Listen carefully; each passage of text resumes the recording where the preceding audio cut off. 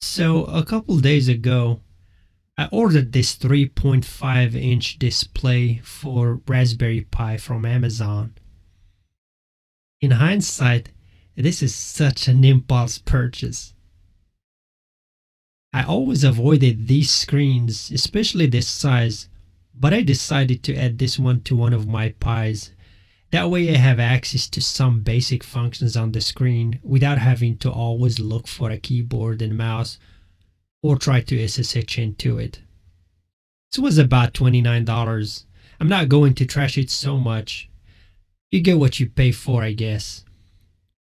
My first issue was with the instructions booklet. There are parts on the instructions that are ambiguous, or it just appears that they were made for another model. So I just did what I thought made sense. Not an issue, but you will have to remove the SD card from the Pi before trying to lay the board inside the case, or lay it to rest. I'll explain why later.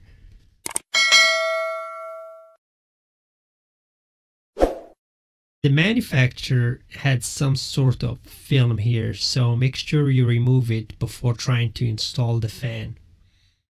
Now about the fan, it is very weak, and it is hard to tell if it's even blowing any air, even on 5 volts. As I'm mounting the fan on the back of the screen, I started thinking about how close the fan is to the screen. This is poorly planned.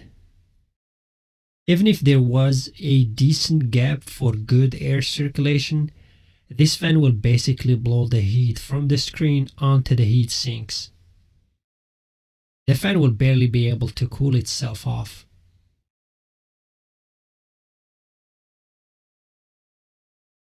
Just so you know, the screen does not work right out of the box. Once you have the screen installed, you will need to connect the Pi to an external monitor, or you can SSH into it and do these updates that I'm showing in this video. Once the updates are complete, a reboot will be required. Again, I don't want to trash it so much. I'm sure someone can see the beauty in it. Most of my Raspberry Pis are on 24/7 serving some purpose. This option is just not for me. I let this thing run overnight. It was steaming, and I just know it's not going to make it. That's all I have for you today. I'm currently working on some more videos on the Raspberry Pi, maybe a couple more before I move on to some other fun projects. I also have some upcoming free Raspberry Pi 4 giveaways that I will be announcing soon, so stay tuned. Thank you for watching. If you have not subscribed yet, subscribe and like. Thanks again.